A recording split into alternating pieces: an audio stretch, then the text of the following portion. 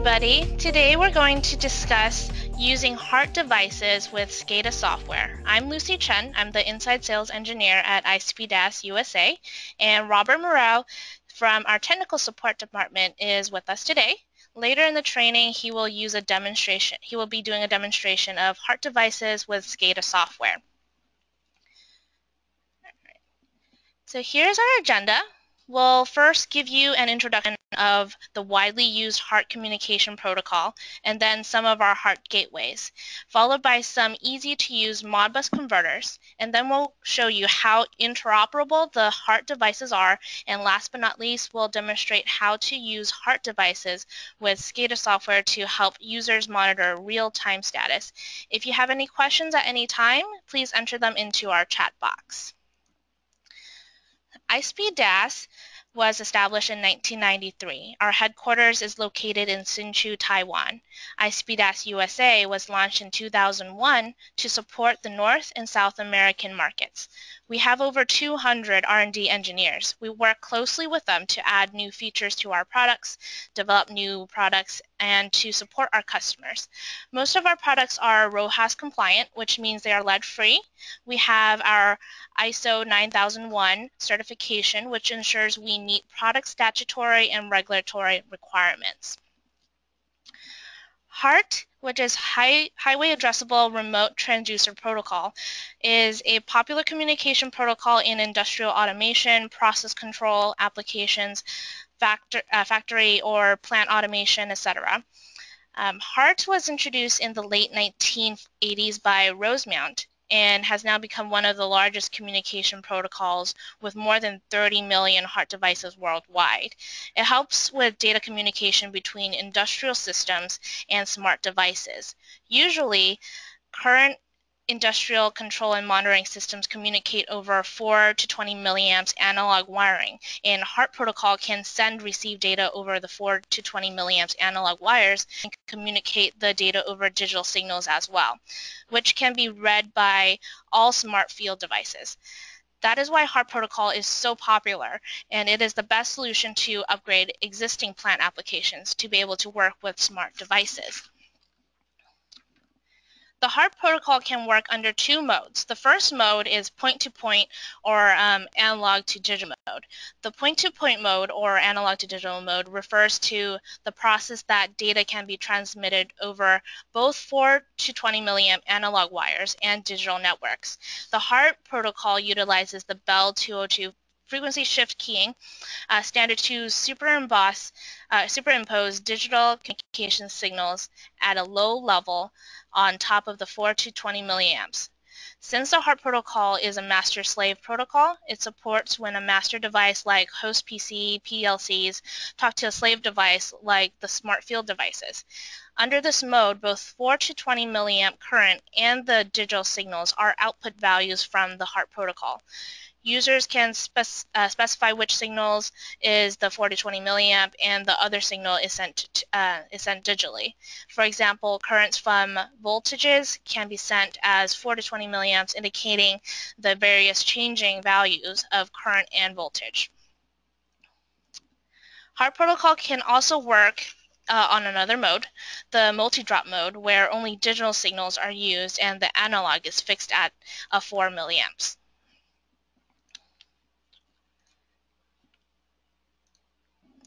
So HART protocol is very easy to use and configure. It is a global standard for digital information communication across analog wiring between smart field devices and control and monitoring systems. It provides easy access to various information, including measuring variables, pressure level, temperatures, etc. Since it is compatible with traditional standard 4 to 20 milliamp wires, it is widely used to upgrade your existing old wiring systems to fit into the new industrial Internet of Things era. HART is also a risk-free solution for highly accurate and robust data communication. It can increase plant availability, reduce maintenance costs, and improve regulatory compliance. Another advantage is that HART is easily converted to Modbus RTU. Modbus TCP and ASCII protocols with our ISP-DAS HART converters. This makes it easy to integrate with SCADA software for easy access of real-time status of your machine. Here is an overview of the HART products we offer. We have converters, gateways, and I/O modules that support HART protocols. The ones in red will be released soon. Here are some of our most popular HART communication gateways that convert HART network to other protocols. The HART 710 is a Modbus RTU to HART gateway, communicable over RS-232, RS-485, and RS-422, supporting operating temperatures of minus 25 degrees Celsius and 75 degrees Celsius, and has a DIN rail mount. It functions as the master on the HART network. It allows the Modbus master to access HART devices on HART networks. It provides a software utility for configuring the HART 710 and mapping the HART data to Modbus registers. Once the HART 710 is properly configured, it will make your HART data easily readable in your Modbus network. Here's a diagram that shows an application for the HART 710. On the right side, the HART 710 can be connected with HART devices. The HART devices may be a transmitter, an actuator, a flow meter, or similar device that communicates over HART protocol. On the other side, HART 710 can be connected with similar devices that communicates over that's like a host PC, HMI device, or PLCs with master devices. This application illustrates how the HART 710 is used to convert HART data from the modules on the right to Modbus data that can be read in from Modbus master device. We provide a free and easy-to-use utility for the HART 710. It can read and write HART data by HART command and provide diagnostic information. It can also auto-scan all HART devices connected and show the device information within a user-friendly interface. Based on the success of the HART 710, we also developed a similar product, the HART 711, which converts HART data to Modbus TCP. The HART 711 is a Modbus TCP to HART gateway. It is communicable over Modbus TCP, HART, and RS-232. It allows the Modbus TCP master device to access the data from the HART slave devices. We also provide a free utility software for the HART 711, which has similar user interface and allows users to easily configure the HART device. The i7570 is a serial to HART converter designed to be a master device of HART devices.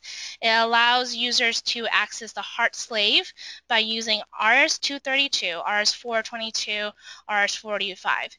In addition, we also provide the utility tool for users to configure the i7570. Besides serial interface, we also provide converters with USB interface. The i7567 is a USB to HART converter designed to be the master device of HART devices. It allows users to access the HART slave via USB connection.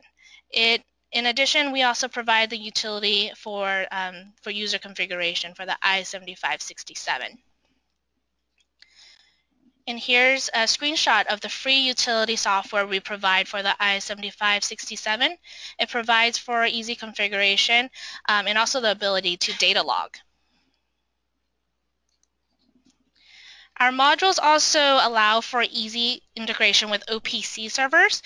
We also provide FTT DTM support for our HART devices. And here is a gas pipeline pressure monitoring application with our HART devices.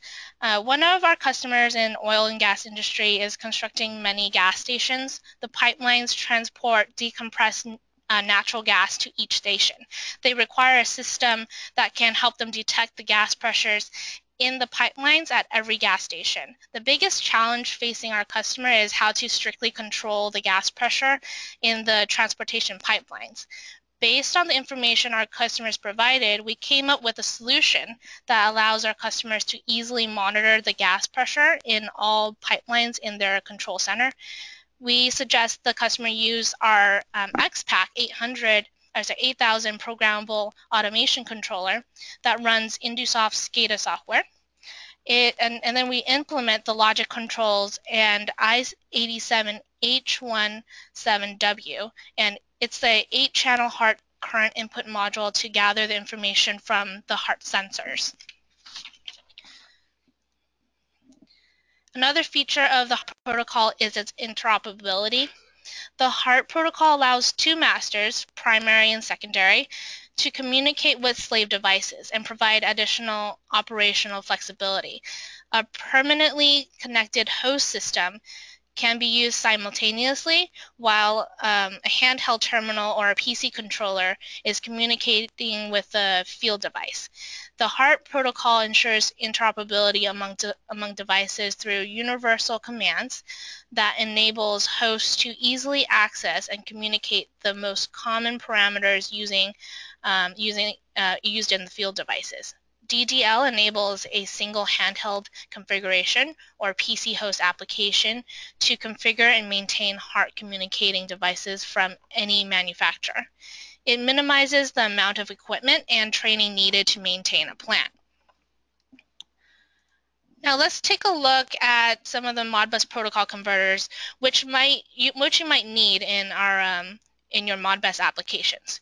We offer converters from Modbus to BACnet, CAN, HART, Profibus, and much more.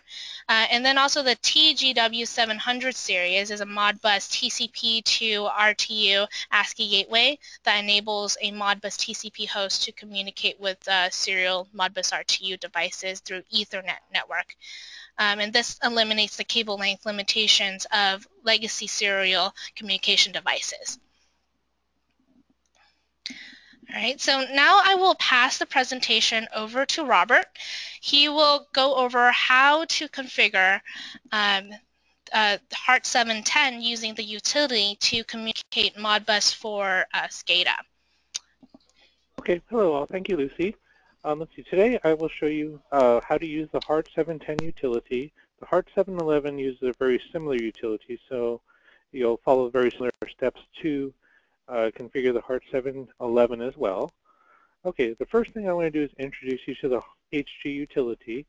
This is the utility for configuring and troubleshooting the HART 710 module. It's a free software that we offer that specifically works for the HART 710. For the HART 711, it'll be a different utility, but it's very similar in nature. The first thing you want to do is connect to the module. So you click on Communication Settings as shown in the red, and you select your COM port number. Right now I'm connected by RS-232, but you can also connect by RS-422 or RS-485. You select the default baud rate, parity, Modbus RTU, and everything is shown here. And then once you connect to the module, you are able to change these after the fact for next time. Let's see, so once you do that, you click on the connect button as shown here, and you want to look for the green light in the upper left-hand corner. This shows connectivity. If you don't see a green light, you probably have either a communication setting error or maybe a wiring issue. Let's see, from this window you can see that we have many different categories. Once connected, you can click on device information, device configuration, address map, device diagnostic, and a few others that I rarely use. But for the most part, device information, device diagnostic, and device configuration are the main ones I use. I'll show you some screenshots in a minute. Okay, first of all, for device information, let's see, this gives you an overview of your network, or I'm sorry, your HART system in the beginning. Notice that HART device 0 is shown on the left side. Let's see, by right-clicking on default command 3 or any of the commands in this window, you can read the values. So for instance, this will help you verify connectivity to your device and verify the values you're reading are correct and consistent with what you're seeing in your on your device if there's a screen or something. Okay, the next window is the device configuration. From here, you right-click on the system, and you can add a module or edit its properties.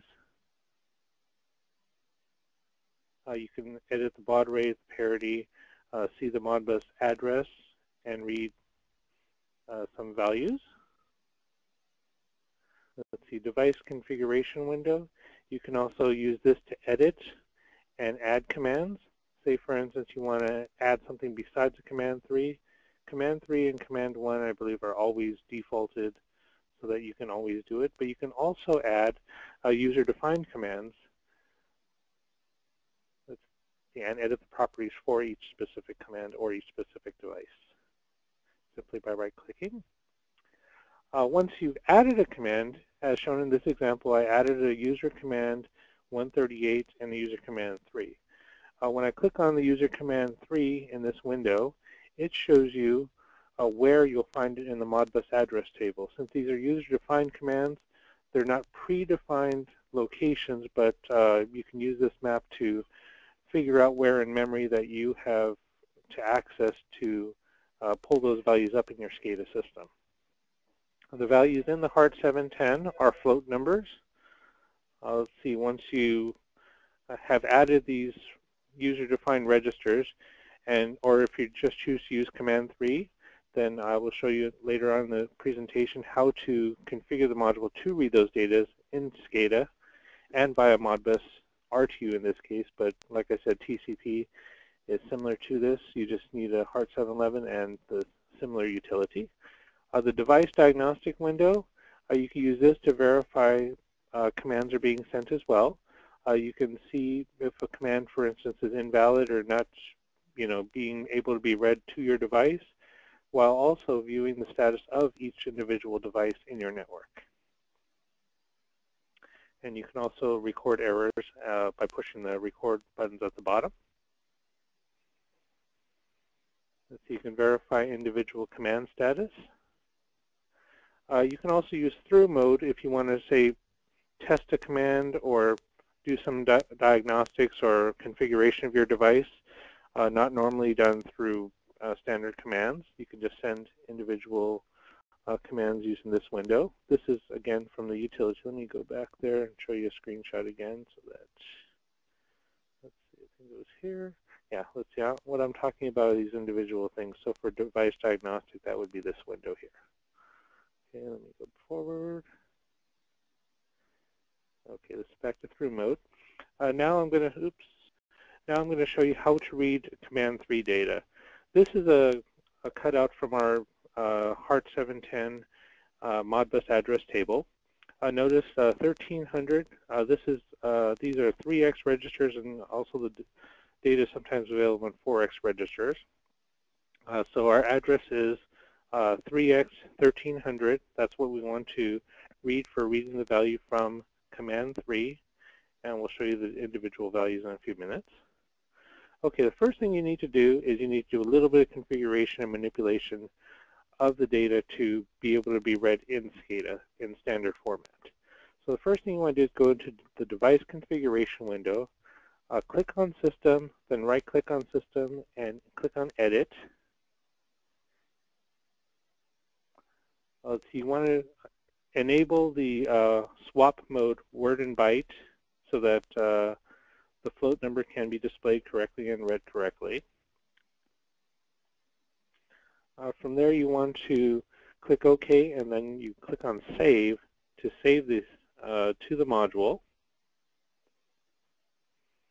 And you can use Modpoll, Modscan, or many other free SCADA, Modbus simulation tools, or you can connect directly to your SCADA. I just wanted to show you these screens so that you can see, using standard Modbus communication, that you can pull the data from the HART 710 that you just configured. Notice I have 1301. This utility does require an offset of 1, so for instance, if it says 1300, you want to put 1301 as the start address. So you just add 1. The length, by default, I guess we just put 10, but it'll give you 10 register values.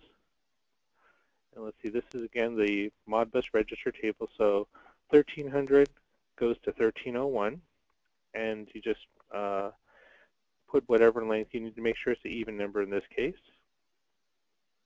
And let's see, the display data is in float format, so you need to configure that in ModPol in this case.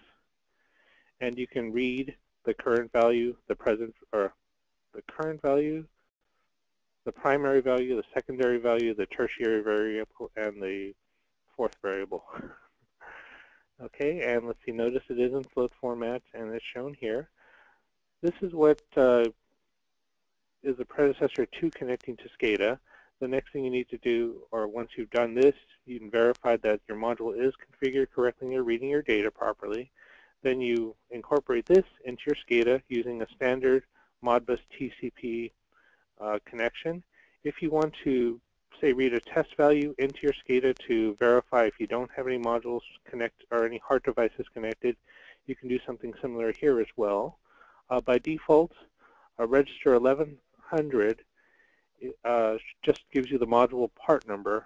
So in this case, the 4148 converts to the hexadecimal equivalent of the ASCII text HART 710 as shown here, and then registers 1102, but it's shown here as 1103.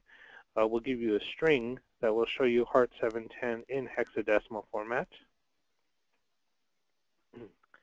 And let's see, from there, if we go back to your SCADA software, again, you select Modbus RTU and use the exact same configuration that was shown here, and you can pull those command 3 or user-defined commands into your SCADA to display the values in a nice picture or graphical format. Does anyone have any questions? Okay, Okay, go ahead. I'll pass it back to Lucy to finish up. Okay. Thank you so much, Robert. And if you have any questions, just please feel free to put it into the chat box. I'm actually going to go over some of the benefits of using ICP DAS products in our services. So why choose ICP DAS USA? Some of our company benefits include customized product and OEM capabilities. We have low lead times and give you that personalized care. We provide industrial products at a competitive price, and we keep up with the latest technology. We offer free technical support and offer a wide variety of modular solutions that may meet like many different kinds of application requirements that you or your customer may have. So once again, just please feel free to enter your questions into the chat box, and I'm going to give you guys a few minutes to type those in if you have any.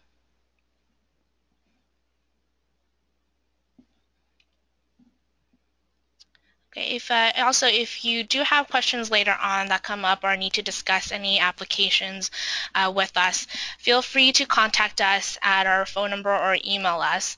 And thank you for attending our webinar. Please follow us on Twitter and our other social media platforms to stay up to date. And you have a wonderful weekend.